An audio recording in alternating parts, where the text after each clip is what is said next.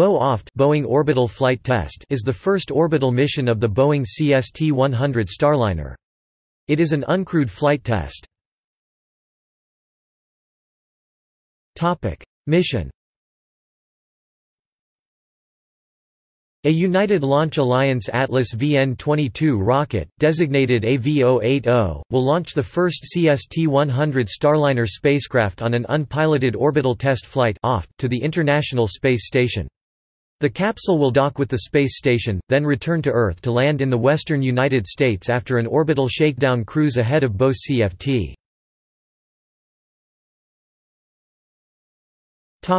See also: Dragon 2. Notes